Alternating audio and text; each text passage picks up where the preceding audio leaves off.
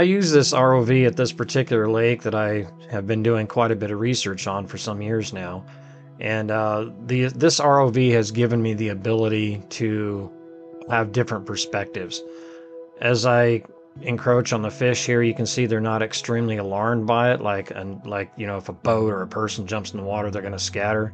I'm able to get relatively close to the fish that are in this lake. There's not a lot of wildlife in this lake. They do stock it, but they don't get too upset with it. I'm actually able to get pretty darn close to them. They want to keep a little distance because I don't look like them, but you know, that's understandable. But they're not just bolting off in the distance. You can see by the way they're swimming, they're, you know, relatively relaxed. That's pretty neat. So this particular lake that I film at is called Clear Lake. It's in Oregon, near Sisters, Oregon. And I've been doing a lot of research here over the years trying to document this underwater forest that's here. These trees were captured underneath frigid waters over 3,000 years ago, which coincidentally happens to also be before Stonehenge was built. These trees have been standing here underwater this whole time. It's an incredibly amazing place, and I utilize different types of camera equipment and gear and techniques to be able to film and document not just the trees, but the plant life that's underwater here. As well as the wildlife, the volcanic flows that come into it, to be able to document, like out in front of you there is the ancient meadow.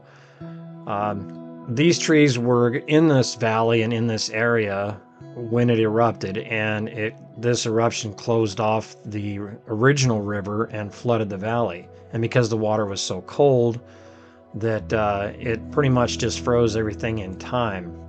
Do bear in mind, like I said, these are over 3,000 years old. They are not petrified. Some people believe they are, but they are not. And you can see out across the meadow there the remnants of the trees. In this spot, the ROV comes in really handy because I'm able to get down low and to drive it exactly where I want to go and precisely look at what I want. This is the collapsed ceiling of a lava dome, or a lava tube, excuse me. And this, as you can see, right down inside of where the actual hole into the underground tube is, as the flow came this way. The other nice thing that's really incredibly nice about this particular ROV is with the gripper attachment, the claw. I'm able to recover any kind of garbage that people drop or whatever in this lake, and this particular one I think was a bottle of vodka or something. Turned out it was full.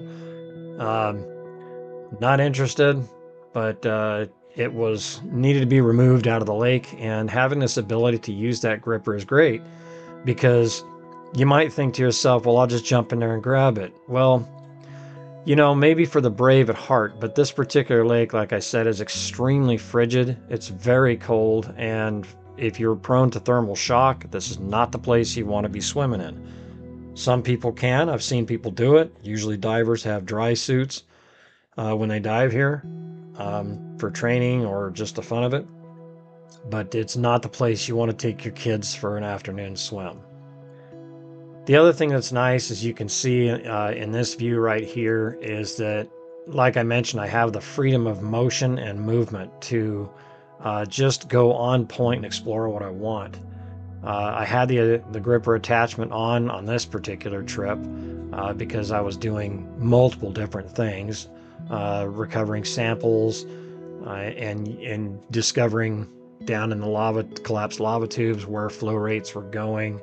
And if I run across something that needs to be removed, I can get out of the lake. Normally, I choose not to have this on there because most of what I use the ROV for is for video footage.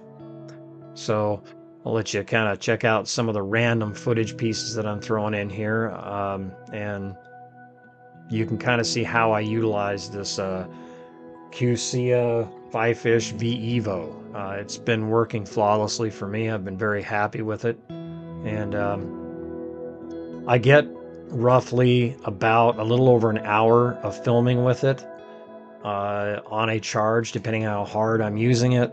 And it does film in 4K, which is really nice. And there are different modes that you can utilize it in, different attitude modes, and you know, once you attach the gripper, some of those things change. It is a 6-axis ROV. And so once you learn how all the controls work, to include the roller knobs and things like that, once you understand how they all operate, you can actually be pretty darn precise with this thing. Also, I should point out that this particular version of the V-EVO, it has a reel that comes with it, the tether, and it is rated for 310 feet deep, and the tether is 310 feet long. You do need to make sure you keep your O-rings and everything lubricated. I utilize dielectric grease for that, and it works fantastic. I haven't had any problems at all. And follow the directions. The directions on it are pretty clear. There's a lot of videos out there on YouTube that show you how to set it all up and how to get it working. If you're familiar with RC devices, this should not be a big stretch for you.